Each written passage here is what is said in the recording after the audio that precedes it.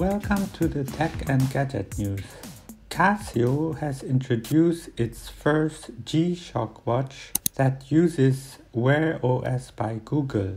The GSW H1000 comes in different black with blue, gray or red color combinations and has a dedicated charging cable as an accessory. It has a dual-layer display, one which is monochrome, always on LCD that will last up to 1 month, and a high-definition color display for maps, sensor data and more, which will use up the battery in a day and a half. Thanks to its onboard GPS, it can obtain the current location data. On the center of the titanium back is a heart rate optical sensor. Further sensors include bearing, altitude and a barometer. It's also shock and water resistant up to 200 meters, including a microphone and charging port. With Wear OS, the watch comes with Google Pay, Google Fit, and is able to get notifications for calls, emails, social media, and more apps can be downloaded from the Play Store. The Casio app supports data capture for various indoor and outdoor sports activities such as running, cycling, swimming, surfing, skiing, and walking, with data such as distance, altitude, speed, time, calories burned, sunrise, sunset, tide graph, and heart rate. The app button can be operated with gloves to quickly access functions such as the heart rate monitor, map, altitude, and more. The Signal Messenger app is working on a beta test version which will allow users to pay using cryptocurrency. The new payment system will be supported by Mobile Coin. At the moment, it will be only available in the UK. The main difference between this and current payment systems such as Google Pay and Apple Pay is that users will have better privacy. Transactions will not be shared with third parties. Mobile Coin is a cryptocurrency which is based on blockchain technology similar to Bitcoin and relies on open source software. However, part of the Mobile Coin's storage solution relies on Intel's proprietary software guard extensions. Signal's end-to-end encryption not only protects the communication from being captured, but also the servers through which the messages pass through. Metadata, which may include private information such as participants, time, and frequency of communication, is also protected by Signal's encryption. Chipolo released the first Bluetooth tracker which is compatible with Apple's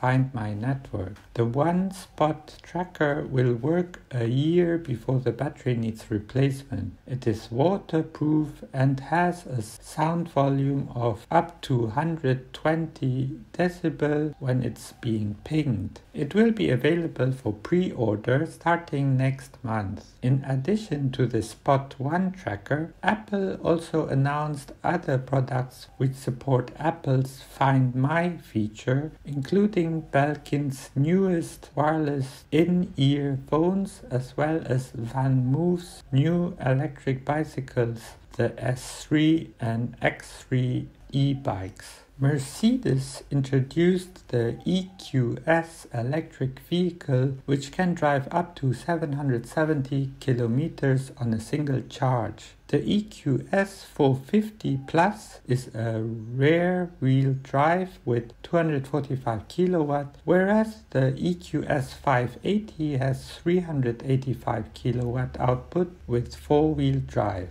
The optional 141 cm hyperscreen display is made out of 3 parts made to look like one giant screen, which is powered by Daimler's own MBUX dashboard infotainment system, instead of using Google's Android Auto. Prices are yet to be announced, but it is to be expected in a similar range as Mercedes' own S-Class. First deliveries will likely start this summer. Sony announces its newest flagship phone, the Sony Xperia 1 Mark III and 5 Mark III, with variable smartphone telephoto lens, which allows you to switch between 70mm and 105mm focal length. The wide lenses have a focal length of 16mm and 24mm. Both phones have a 21:9 HDR OLED display and a refresh rate of 120Hz. Real-time eye autofocus, Zeiss optical lenses, built-in micro SD slot, a 3.5mm audio jack, Qualcomm Snapdragon 888 5G mobile chip, and a 4500 mAh battery. The difference between the two is that the Xperia 1 Mark III comes with 12GB of RAM and a 6.5-inch 4K display, whereas the Xperia 5 Mark